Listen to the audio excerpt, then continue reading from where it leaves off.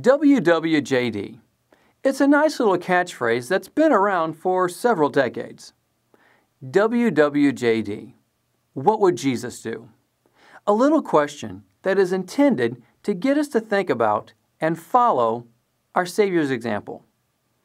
But how did he live? How did he respond?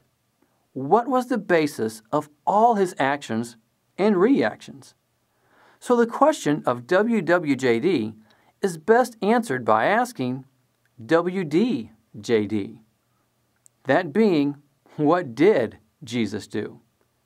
Is there anything that can answer this question for us? Do we know what he did?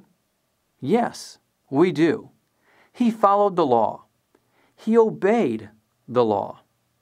He gave us the perfect example of how we are to live and pursue, just as John said in 1 John chapter 2, verse 6.